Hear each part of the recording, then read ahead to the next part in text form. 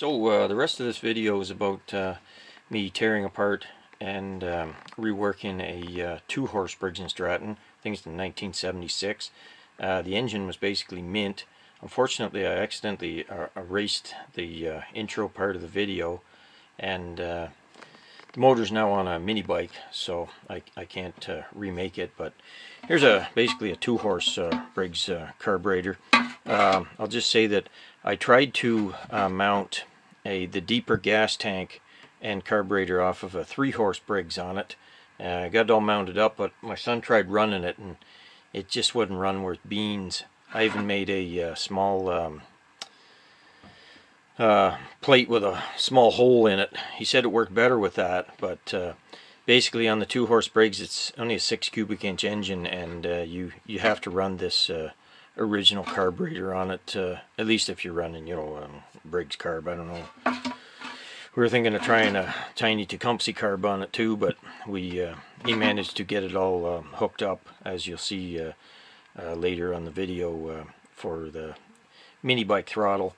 So anyway, that's what this video is about, is me reworking a 2-horse Briggs to put on a mini bike. So anyway, hope you enjoy the rest of the video. Full camera cards, it's a pain. Anyway, when I took the head off it, it was very clean. Almost leads me to believe I've had this motor apart before and cleaned it out, but I'm not sure of that. It's very clean. Good cylinder. Oil was a little bit brownish as opposed to black, but rototillers work in the dirt, so I could see that. But it wasn't really bad.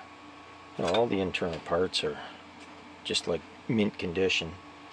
So I'm going to put this on a mini bike, so that's one reason why I'm going with the Magnetron. I want to have it hopefully easy starting and all that for the grandkids. So I'll make more video when we possibly get the thing running. Throttle linkage is going to be the fun part of it.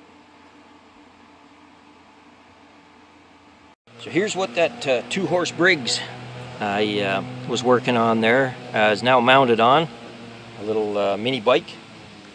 It seems to be working out pretty good on it. Boogie's long, so seems to have enough power to get her up to speed.